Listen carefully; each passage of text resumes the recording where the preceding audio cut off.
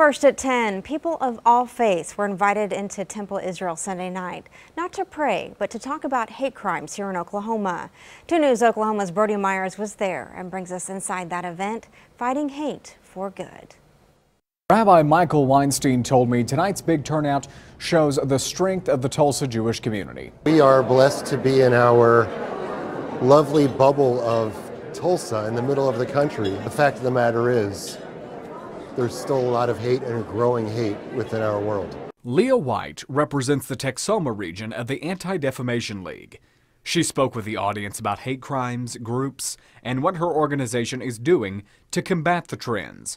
She pointed out one interesting stat. Anti-Semitic hate crimes accounted for about 9.6% of all hate crimes in the country.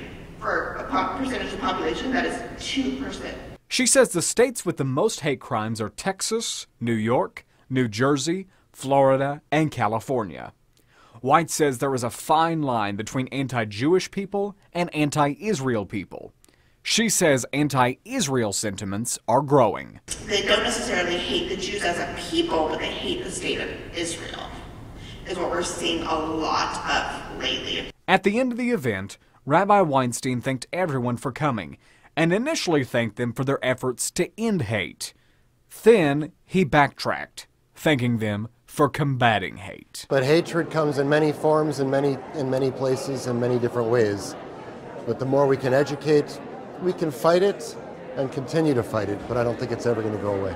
And Leah White said the best route to combating hate is education. We've linked the ADL website on this story on our website, kjrh.com.